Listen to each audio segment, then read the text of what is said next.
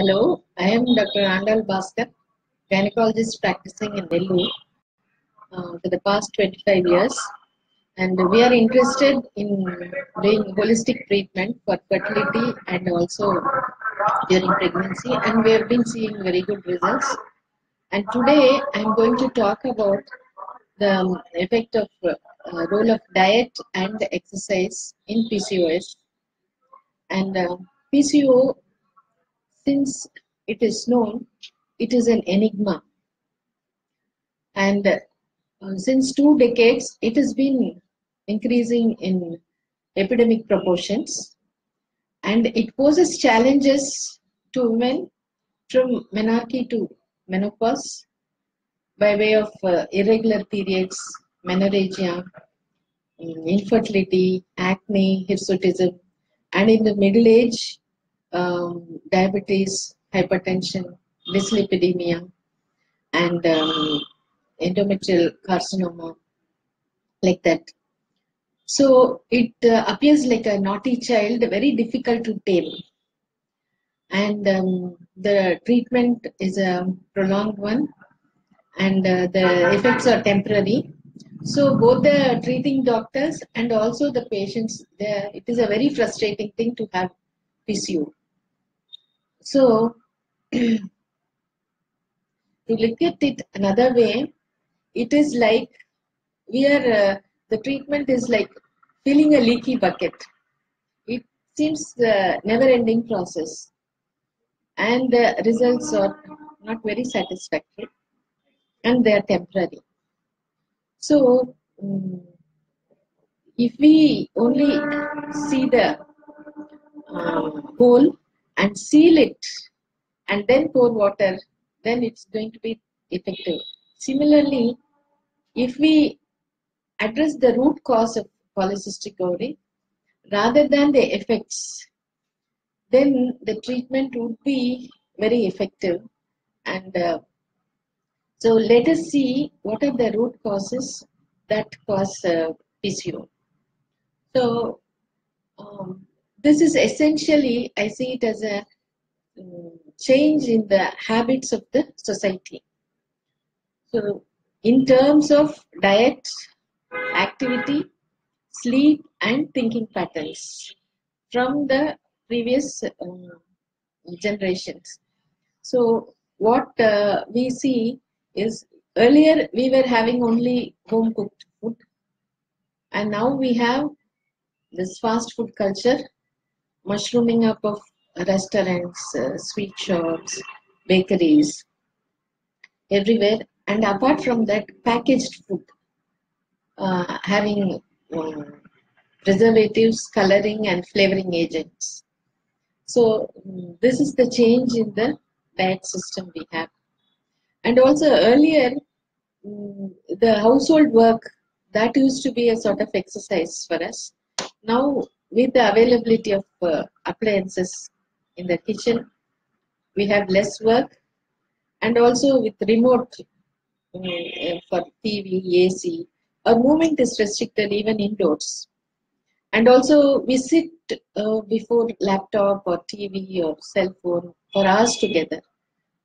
And this is about indoors. When we go outdoors also, we have a lot of transport system, and we use lift and escalators, so that the walking has come down very less. This is about activity. And sleeping pattern. Earlier, we used to go to bed early, and we were early risers.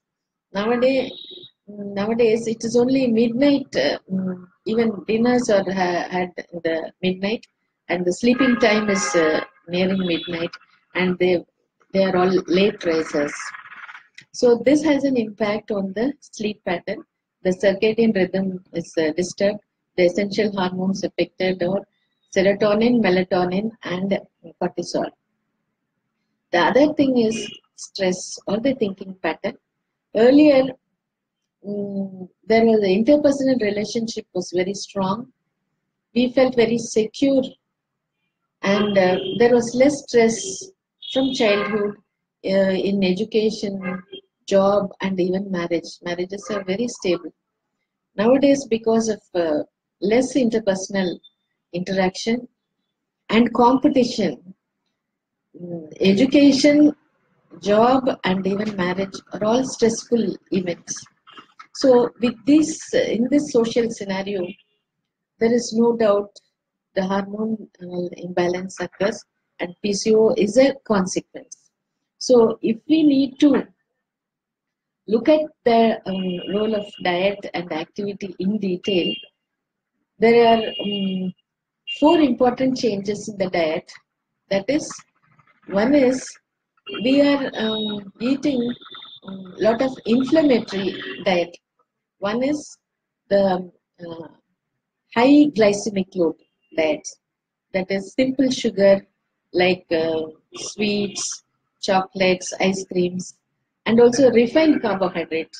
It's maida used in bakery items. And the other thing is fat, saturated fat like butter and um,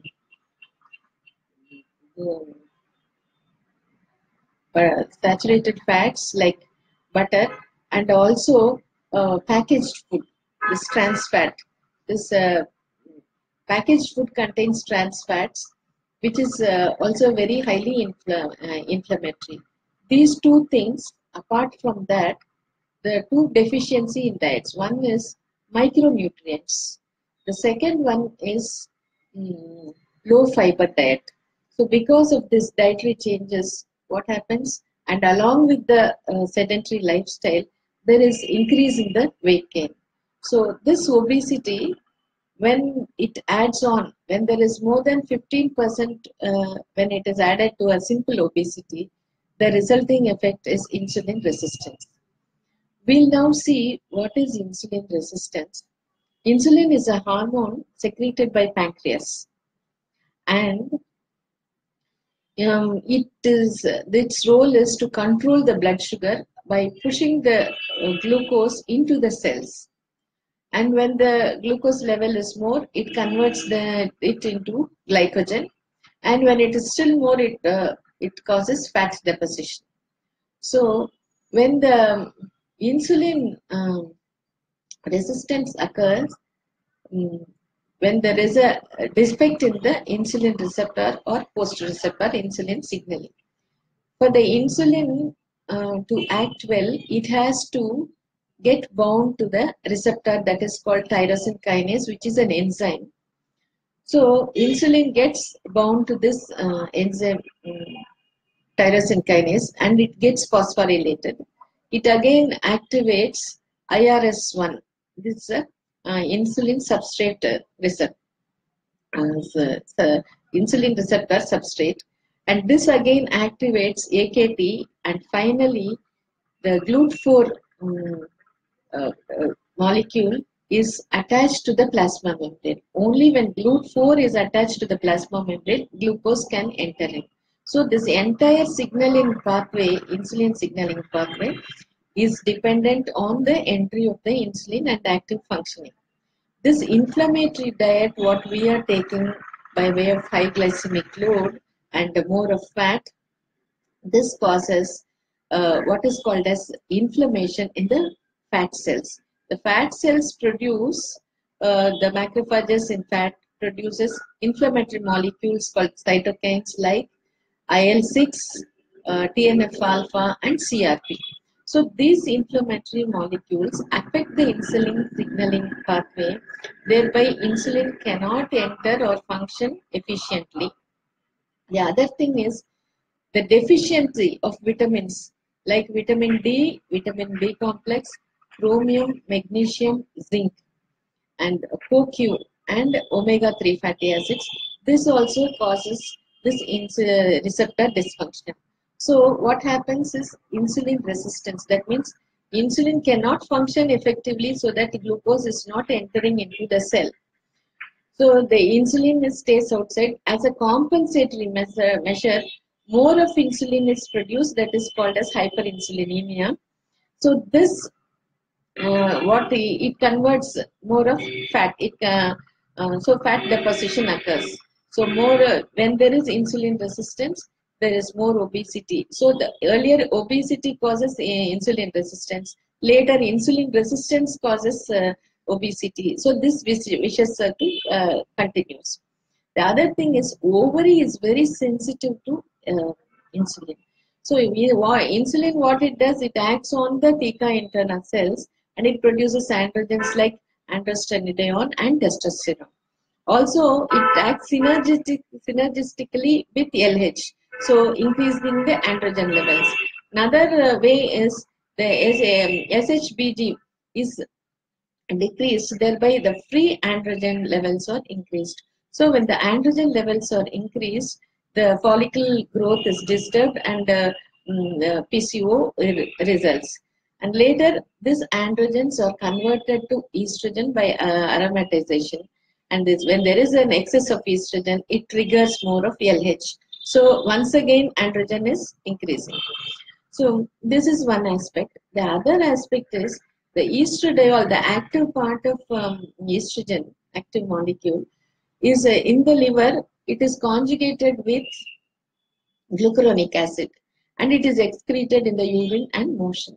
But in the intestine, because of our junk food habit, lot of pathogenic bacteria like E. coli is there and it produces glucuronidase enzyme and it cleaves the conjugated estradiol and sets free the estradiol and sends it back to the bloodstream.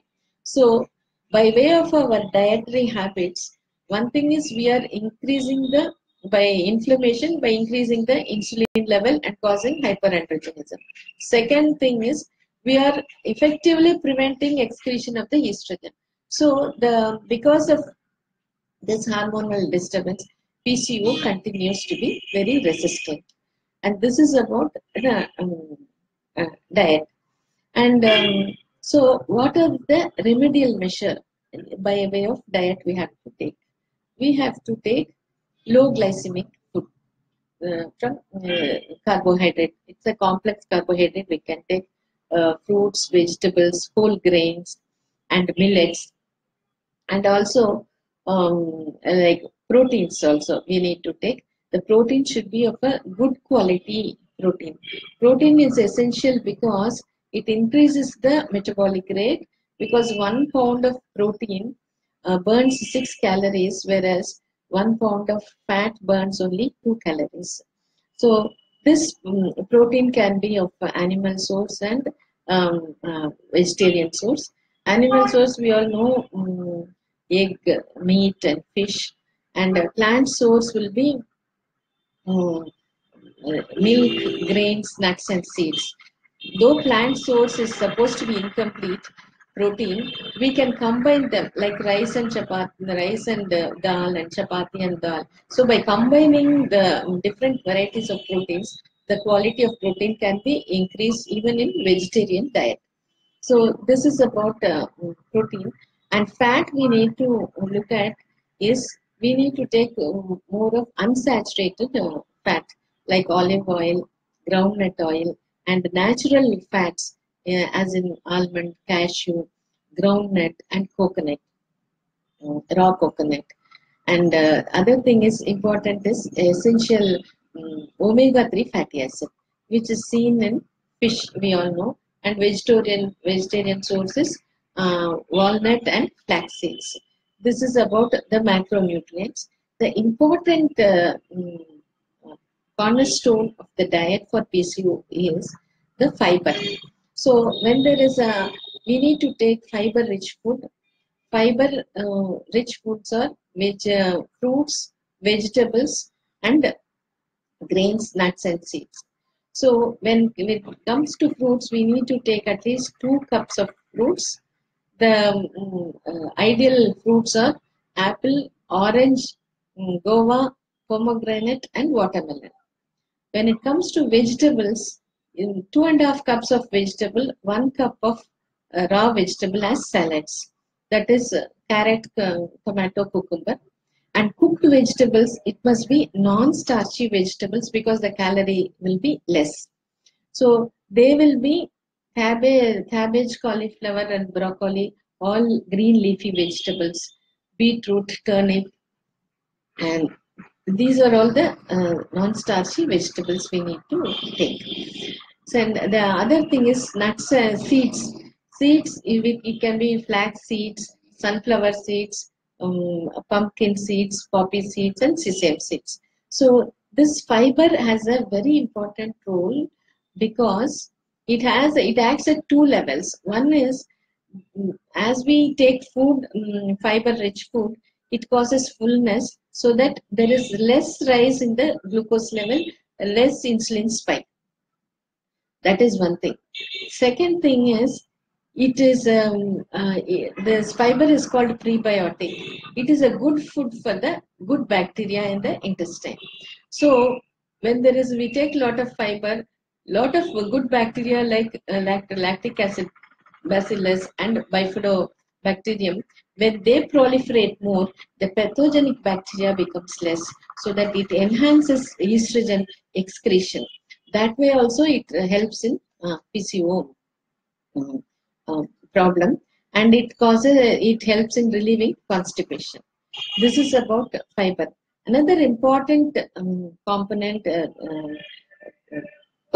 of um, fiber is probiotics. This is good bacteria. So they are available as in fermented rice water or sour buttermilk. These are very good sources of probiotics. That is good bacteria. So as we have already seen, this probiotic helps in excretion of estrogen, and also it helps in secretion of production of vitamins like biotin, folic acid, vitamin K, and helps in absorption of iron, calcium, magnesium, and manganese. So this is about the um, probiotics. Another important thing is natural antioxidants. That is our kitchen spices, garlic, fenugreek, and cinnamon. 500 to 1000 mg cinnamon can be taken, and ginger 1 or 2 inch pieces. So and turmeric. These are all very good natural antioxidants. So that will help in the improving insulin sensitivity. So this is about diet. And when we come to diet, we need to take that the calorie count should not be less than 1500 kilocalories, and 40% can come from carbohydrate, 30 from protein, and 30 from fats. And another thing is, when we plan the diet, the high calorie diet should be in the morning breakfast and low calorie diet in the evening. Another important thing to remember is um, that is the frequency and regularity of mealtime must be maintained, and the small frequent meals is preferred to larger major meals, because larger meals causes spikes of glucose and insulin levels, whereas small frequent meals there is low levels of glucose and insulin. That is why they are preferred. This is about diet and how we have to take the diet. There is a what is called green Roth guideline. What it says is we need to take food when we are hungry, when the body is hungry, and not when the mind is hungry. That is craving. Second thing is, when we take food, we should not be distracted by watching TV or cell phone or reading, because this makes the eating mechanical. So we tend to eat more, and also the indigestion problem is also supposed to be more.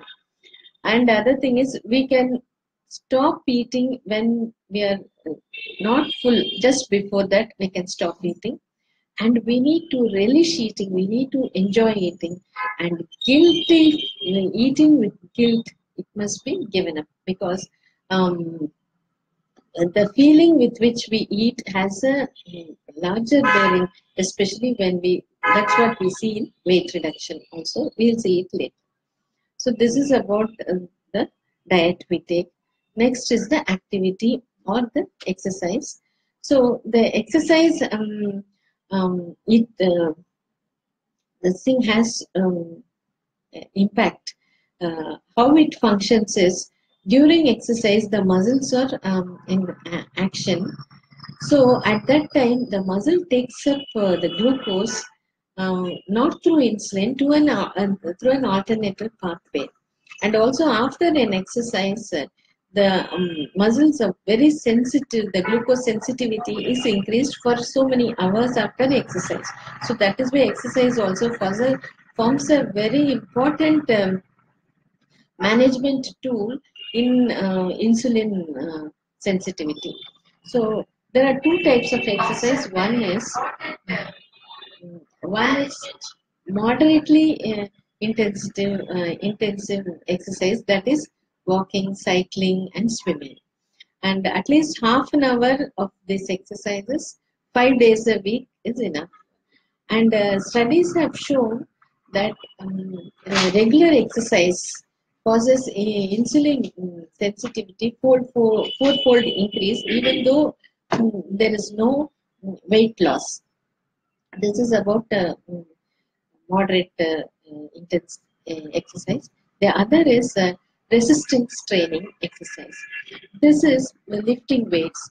So this can be done for 8 to 12 times repetitions. 1 to 3 sets can be done. This can be done half an hour a day. 3 days a week is enough. Mm. This is very important because it promotes fat loss and it builds muscle. So it has a very good impact on insulin sensitivity increase. But the exercise is very difficult to uh, follow because of the perception that we have lack of time and also lack of motivation. And we think exercise is something very difficult. So we need to take our activities, daily activities into account and formulate a small activity as an exercise, which can be followed very easily any convenient time. The one thing about the exercise and diet, what I have seen in my experiences, when we do it with interest and do it regularly, we get excellent results. So that is why I always suggest whatever is possible for you, do it with interest. So that is about exercise. Mm, Then about weight reduction. What I have seen, weight reduction, it is not that easy to follow because the shape of our body is determined by our beliefs. So unless we change our beliefs, it is very difficult to reduce our weight. So we need to change our beliefs with compassion and love, not with anger, not being critical and with disgust. This is what happens because some women will be telling that I've been doing, they'll be doing exercise and diet very rigorously and still not 100 grams they will decrease. Another group is they'll be following it and they'll be reducing weight by 2-3 kgs, but after some time, whatever amount of weight they have lost, they are picking up. I have seen it many times. I am surprised. It will be exactly the same weight. It is because of their belief that it is very difficult for them to reduce. So that is why they are not able to reduce. Even if they reduce, they cannot accept it because it is not in their nature. So they quickly regain their weight. This is one more thing. Another interesting feature is some of them they reduce weight very easily without much effort. I had one patient, one woman. She came to me in January. Again, she came in April. She was having irregular periods and menorrhagia. She already had 2 children. So I suggested she was having treatment elsewhere for quite some time, but it was not working out. So I asked her to just lose some weight and come. And then treatment will be effective. Then only I will start some treatment. Then she has lost 17 kgs. I was really surprised and asked what she was doing. She said the change she made was only taking chapati at night rather than the rice. Other thing is, and she was doing regular household work, not any exercise. But one thing she said, I was always thinking that when I go to the doctor, I should reduce weight. So this thinking, this intention was strong in her that made her lose weight very easily. Another college student, she was also a bit on the overweight side. She said she was trying to lose weight and she was not getting any result. And she later gave it up and joined Zumba dance along with her friend. She started enjoying it so much, she completely forgot about weight reduction. And after 3 months, 4 months, she said she has lost 20 kgs. These are all real instances which are eye-opener to me that it is the mind, it is our thinking that is having the final say in these matters. And we'll see it shortly. The other, for weight reduction, what in our own clinic, what we have seen is the mothers who are taking this diet, exercise willingly with interest, within 2-3 months, they are reducing weight and the weight is consistent and the irregular periods becoming regular. And so then once we go for ovulation induction with minimum dose of ovulation induction agents, we get good follicle and conception also occurs because this increase their confidence levels. That is why exercise is very important, but doing it willingly as though it is a pleasant activity for um, mothers who want to conceive. I will tell all this diet and this exercise you are not doing for yourself, you are doing for the sake of your baby. The health and the intelligence and all good qualities of the babies you are passing through your egg and sperm, and this is the best gift you are going to give to your baby, and this preparatory time is important as a period. So do it with interest. Those who do it with interest, the results are really amazing. And the other this thing is sleep. Sleep also has a lot of impact on the hormone balance because it's not only the duration, the quality of sleep also.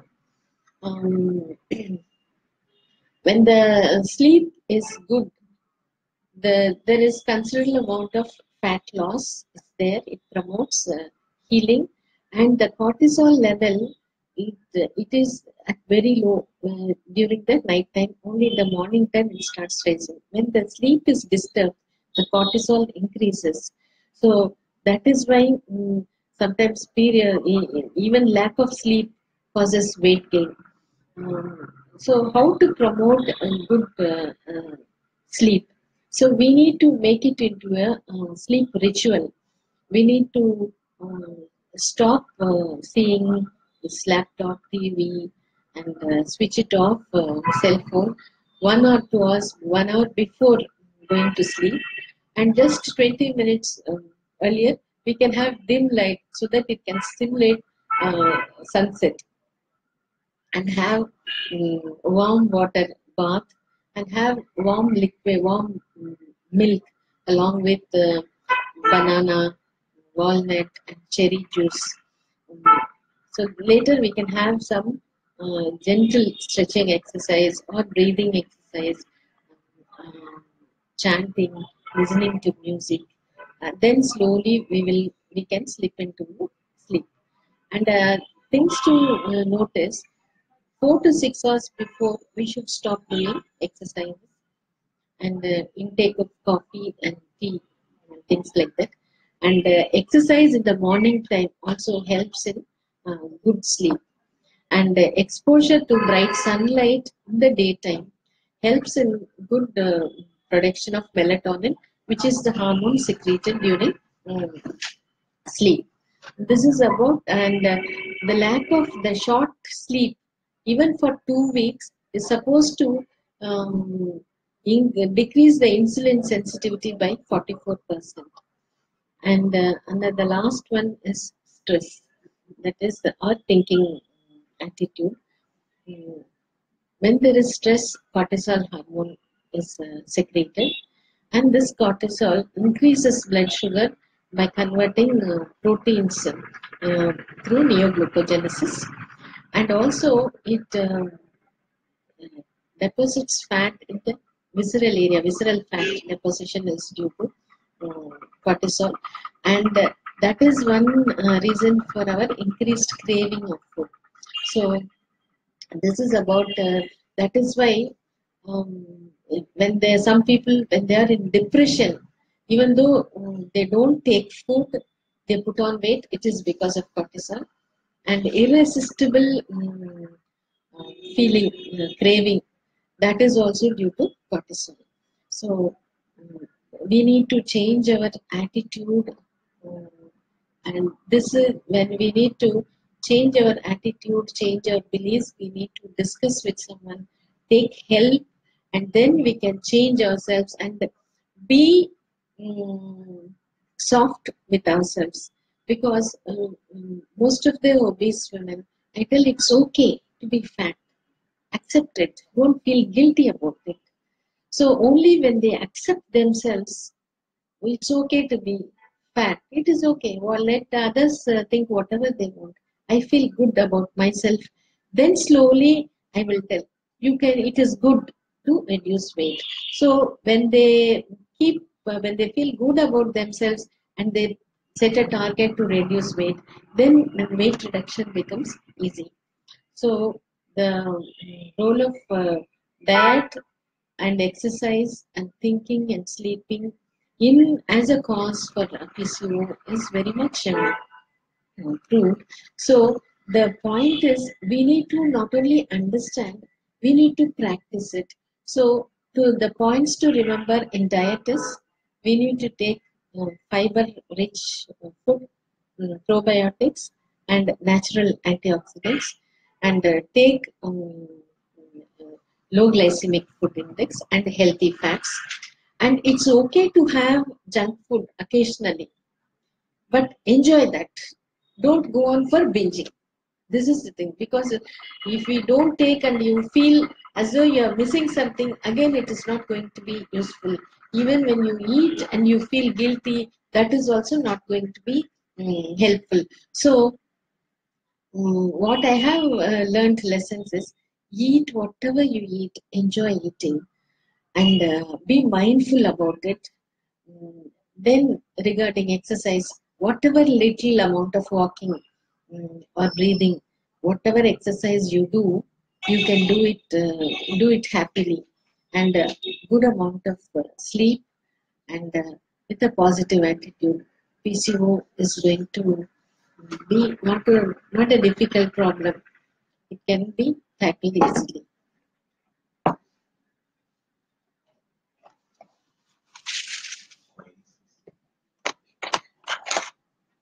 What is the early symptoms of PCOS?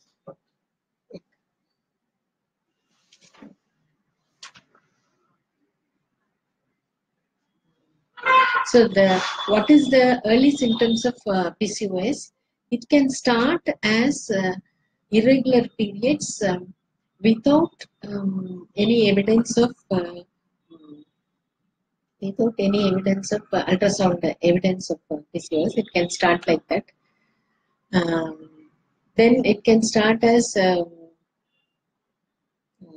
weight gain in some of them, and later go on to go for PCOS. This irregular periods alone, without any evidence of ultrasound evidence or hyperandrogenism, that is by way of blood tests or clinically hirsutism or acne. That can be, it can start as a triggering event, especially after marriage. some people will have irregular periods because of change in the atmosphere. So, and there'll be pressure of conception from expectation from the family. So this puts pressure. What starts as a irregular periods, when it continues for some time, 2-3 cycles, it becomes irregular. Then it sets as a pattern of PCO. Later it develops. So this happens as a initial triggering event, like after marriage or during in unmarried girls when they go to hostels, or when it starts, the initial trigger is like exam. It can start like that, and it with weight gain, sudden weight gain, then they go on for PCOS. These are the early symptoms. And which type of food can take in PCO? That is what I am told now. Um, the fiber, probiotic, and natural antioxidants, and low glycemic food. So, in our language, if we tell, take plenty of fruits, vegetables, and millets. Like you can have ragi mm, and millets we can have. So that is important food. And rice, brown rice or single polished rice we can have. I always advise rice as only once. The other thing they can have um, other kind of food, whether it is more of protein in the morning or evening, as by way of snacks they can have. So this is the type of food they, and with plenty of liquids like buttermilk, mm, lemon juice, green tea, like that they can have along with the food. And early dinner is preferable around 6 to 6:30. If they can finish their meal, that would be better. This is the type of food in PCO I would suggest.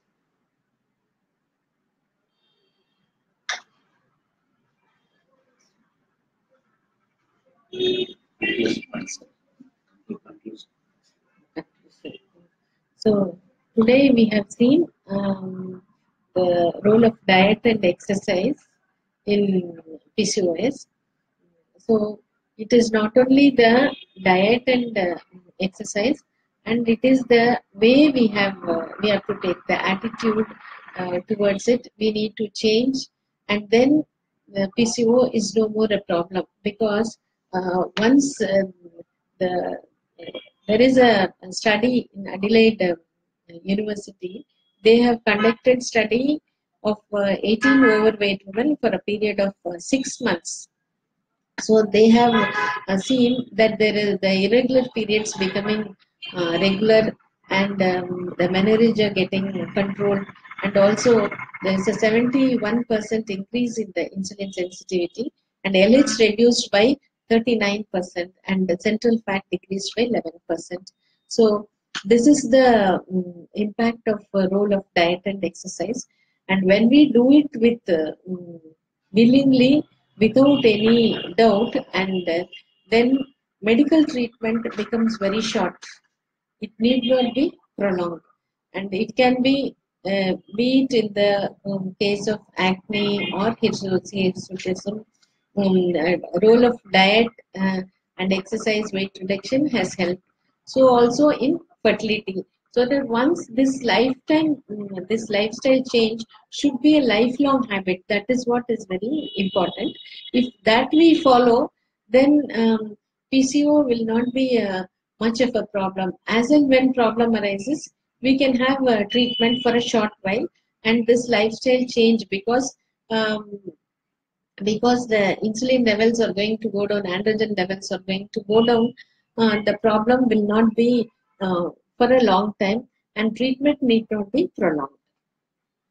So this is what PCO. In PCO, it is not the treatment that is going to matter.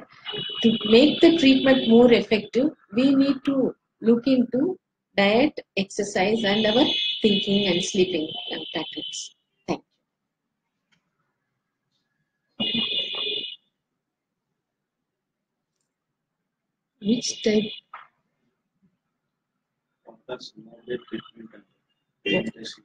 What are some of the, yeah, apart from diet, what I am doing is to put them on insulin sensitizer.